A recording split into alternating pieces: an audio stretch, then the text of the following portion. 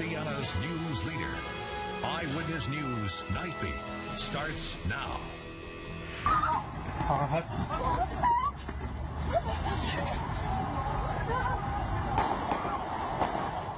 A London police officer fired those shots, killing the attacker who tried to get into the British Parliament building.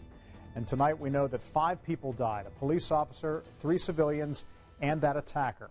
40 others were injured.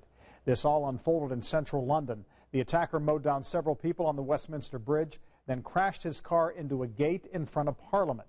The knife-wielding man then tried to get inside the building. He stabbed one officer before that policeman shot and killed him. Parliament went on lockdown, and now the search is on to make sure there are no other attackers in the area. We will be working throughout the night. We have hundreds of officers on this investigation, and they're focusing on the suspect's motivation, preparation, and his associates. London police say they will be putting more armed officers on the streets to help reassure the public.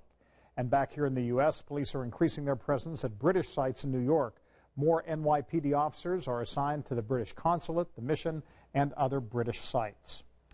And France is showing its support for London tonight. Just hours after the Eiffel Tower incident occurred, it went dark. It showed off the lights to show as a mark of respect for the victims of that attack in London.